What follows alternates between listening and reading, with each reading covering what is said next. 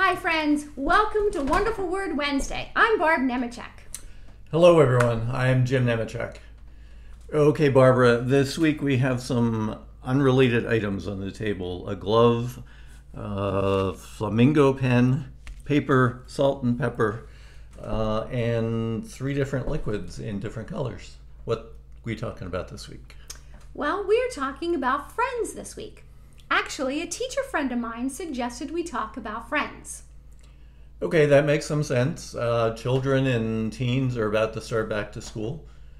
They may be going to a different school, or their friends may not be in the same class that they were last year. Well, and there are also adults who watch that might be lonely, and they may have opportunities coming up to make new friends where they go to work or where they go to church or perhaps places where they visit. And I guess you're going to tell me and the audience how all these unrelated items relate. Exactly, to friends. You see, friends go together, kind of like bread and butter, peanut butter and jelly. Peanut butter and banana. No, nothing goes with banana. Peanut butter and chocolate? Oh yeah, that goes. Salt and pepper go together. They certainly look different than each other, but they still go together as friends. Certainly, salt and pepper don't look anything the same. They have different colors and different textures, and they are both unique. Exactly. But when you put salt and pepper together and add them to food, it makes the food taste better. It's the same with good friends.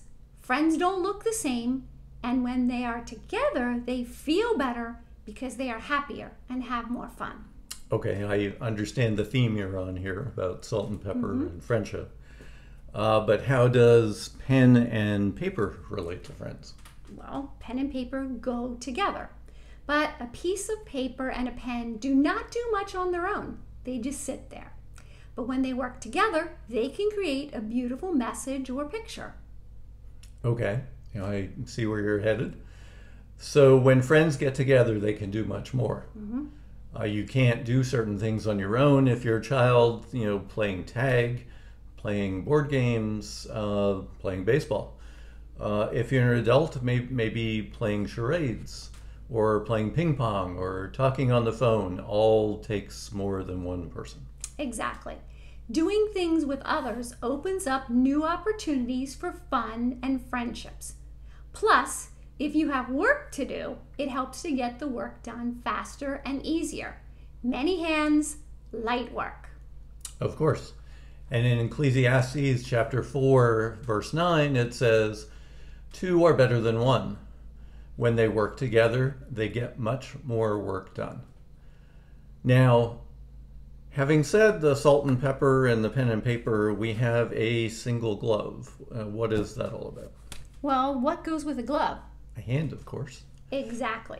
We need a hand in picking our friends. No, not that kind of hand. Right.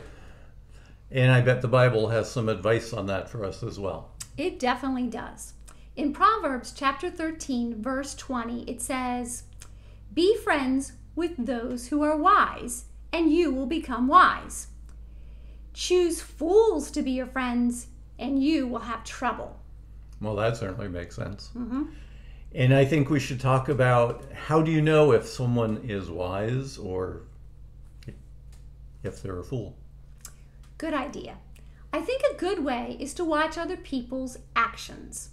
You know that old saying, actions speak louder than words? For example, if a person says that they are your friends, but they never help you when you need it, or they only want things their way, then their actions are not showing that they are a good friend. And another example, of course, is if you see a person making fun of someone, or using bad language, or maybe gossiping, you know that they're not necessarily a wise person. They're people maybe you don't necessarily want to hang out with on a regular basis. If a person is there for you when you need them, they don't make fun of you, you can trust them, and they don't lead you into behavior that Jesus wouldn't approve of, then they are wise friends. I see next on the table we have 3 glasses labeled wise, fools, and you. Exactly. This is going to be a way to show everyone what happens when you hang out with different people. The yellow glass is going to stand for your wise friends. Those are the positive influences in your life. And the blue glass represents the negative influences in your life. And of course, you are the nice clear water right there. So let me show you what I mean. Experiment time. Yes, yes. So your wise friends hang out with you and they brighten up your life. And they are a positive influence. Exactly. And then when you hang around with some people who may not be so wise, The negative side. It changes you. So I see something, and you all see something, obviously happened with the color in the glasses. And the clear water has become green. Exactly. This experiment shows you how influences in your life can affect or change you. So be wise when picking the people with whom you spend the most time. Spend time with the people who love you. But Jesus still wants us to be friendly toward everyone. It's true that it's important to remember to be wise in picking our friends. But it's also wise for each of us to be a good friend to each other.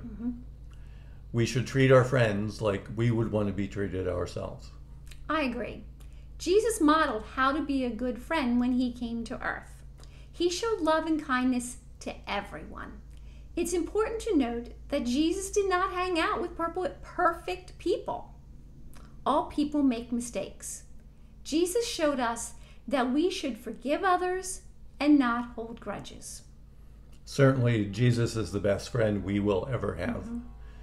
We know he is our best friend because of what he did for us. In John chapter 15, verse 13, it reads, "No one has greater love than this, to lay down one's life for one's friends." Jesus wants what's best for us. He's happy when we're happy, and he's sad when we are sad. Remember, you always have a friend in Jesus. He's always there with you. He's there for you even when your true friends can't be there. Your good friend might be busy or they might have their own problems, and they won't be able to help you every time. But Jesus can help you every time. All you need to do is ask. Remember, Jesus is the rock where we can always rely on. Let's end with a word of prayer. Dear God, thank you for giving us so many great friends. A special thank you for sending us our good friend Jesus. Please, God, help those people who are lonely and help us to pick wise friends and help us to be a good friend to others. And if you have intentions, you may add them here.